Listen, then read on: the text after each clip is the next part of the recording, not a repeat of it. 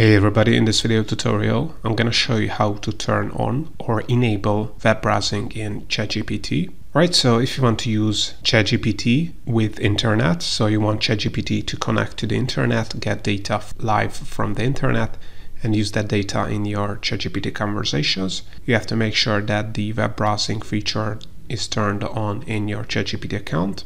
And you also have to make sure that you are using the ChatGPT or GPT-4o or GPT-4 model, because the GPT 3.5 model cannot be used with the web browsing feature.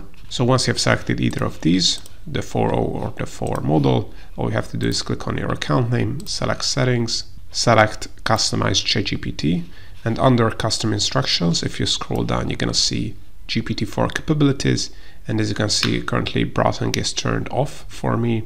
So if it's also turned off for you, you can just check this check mark, and as you can see now, browsing will be enabled in our ChatGPT account. And if we click on save, and now we can have a conversation with ChatGPT by browsing the internet. So let's see an example. So the internet is really good for real life data. So let's say we want the Bitcoin price for today using the internet. So if we click on send message, as you can see now, browsing these websites, and you can check out what website ChatGPT has browsed.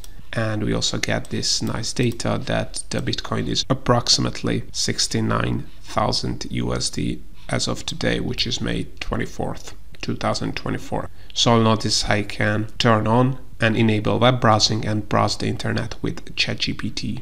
Hope you found this tutorial useful. If you want to get access to the custom GPT database and other free ChatGPT and AI resources, make sure to check out the links in the description below. And if you want to learn more about ChatGPT, custom GPTs, ChatGPT plugins and other AI software, make sure to check out our YouTube channel and playlists, because we have over 1,000 free tutorials, and also make sure to subscribe because we have more tutorials coming up.